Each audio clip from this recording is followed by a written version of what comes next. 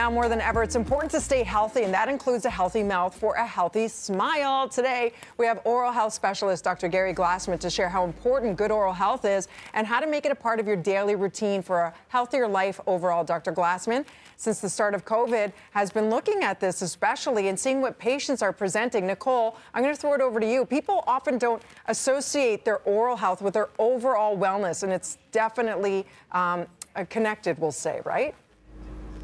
Yeah, I could not agree with you more, Dina. Thanks so much. People often ask me, what is the secret to having a great smile? And I always say it's in the gums. And Dr. Gary Glassman is here to tell us more about the importance of that, of course, gum care and gum health. Dr. Gary Glassman, tell me, what has been the common, I would say, question for you during the pandemic, during this time? Nicole, there's been a noticeable increase in stress-related dental issues during COVID-19, and be it people grinding, clenching while they sleep, or even getting something, it's a phenomenon called mask mouth, which causes dryness of the mouth, both of which can lead to gum disease. So drinking lots of water is important to rehydrate your oral cavity, but brushing with a proper toothpaste like Crest Advanced Gum Restore toothpaste is really, really important. So I legitimately use this toothpaste, and I have noticed a massive difference. Like you said, like mask mouth is a thing, and this definitely helps combat that. But for people who are watching, they're thinking like, I don't have gum disease. What is it anyway? What do people need to know? Well, gum disease is also called periodontitis, and it's a serious gum infection that without a treatment can destroy the bone that supports your teeth and lead to tooth loss. It's probably one of the most common dental problems, and it can progress quite painlessly until you have a real problem. Now, a recently published study from Qatar found patients with severe periodontitis were at least 3 times more likely to experience COVID-19 symptoms and COVID-19 complications, including the need for assisted ventilation, ICU admission, and even death. That's really scary. What are some of the symptoms that people should be looking for?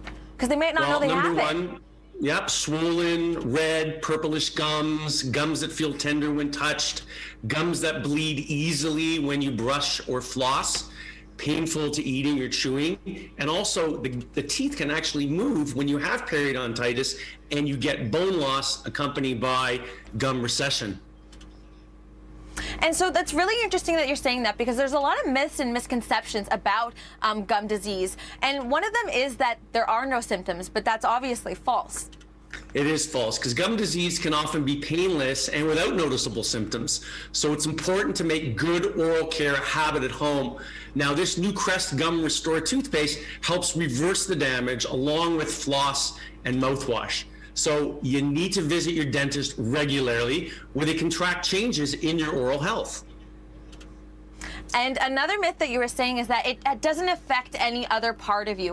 Well, that's wrong, because you said it's periodontal, affects everything, right? Your oral health.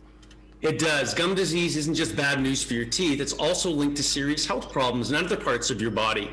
Oral health is directly related to general health. And gum disease causes inflammation, and inflammation can wreak havoc on your health, especially with heart disease, diabetes, and also cognitive impairment.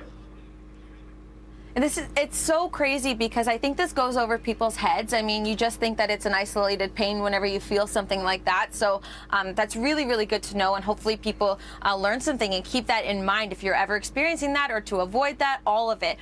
Speaking of avoiding it, what are steps that people can take? What do people need to know so that this doesn't happen and that people have good oral health and overall health?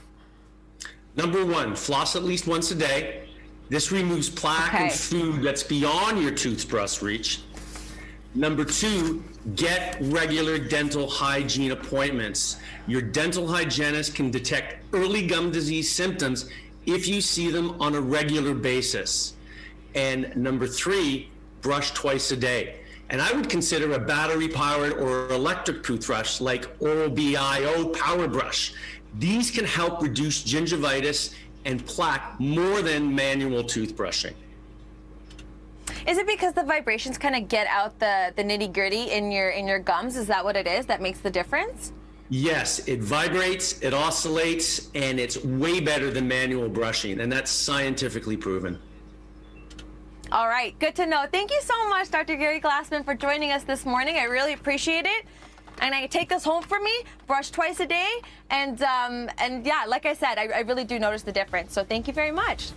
Excellent, great to be here. Thanks, Nicole. All right, guys, we have great news because BT and Crest are giving one lucky viewer a gum healthcare package that contains just all of that. Yes, exactly. It consists of the Crest Advanced Gum Restore products. You can go to breakfasttelevision.ca and click on Daily Contests for the chance to win. Let me tell you, this makes a world of difference. You're going to love this.